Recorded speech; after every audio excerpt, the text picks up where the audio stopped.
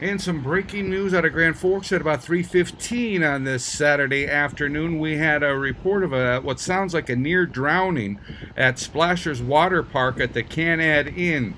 Radio traffic indicated that CPR was being performed on a juvenile.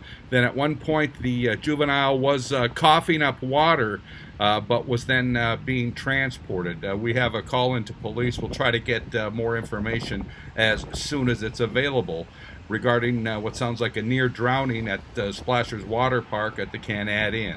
I'm Neil Carlson reporting for iNewZ.TV.